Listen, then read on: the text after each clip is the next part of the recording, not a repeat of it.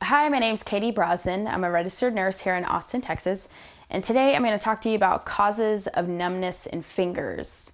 It's good to know that there's a lot of things that can cause numbness in fingers.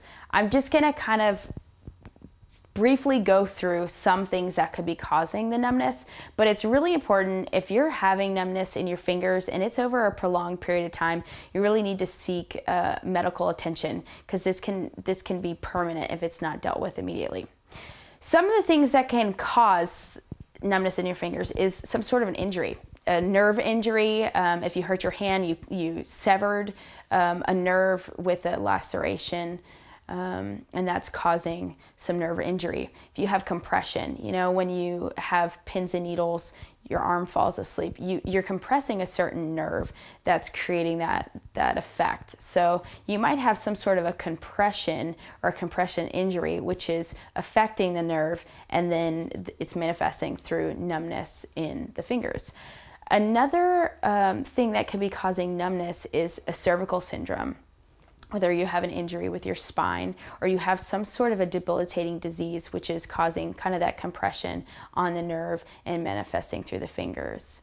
Multiple sclerosis is often detected through signs and symptoms like this, which is another reason why you really want to go to the doctor. It's not the only sign, but it is an acute sign that there could be something going on. Raynaud's syndrome is very common, where the arteries are narrowed going to the fingers, and so you get the cold and the numbness, usually associated with cold and stress.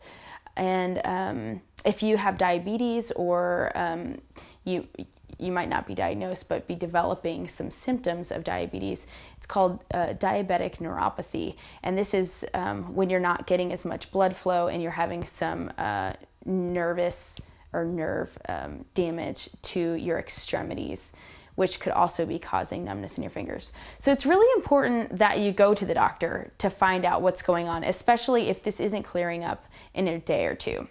And those are some things that might cause numbness in your fingers.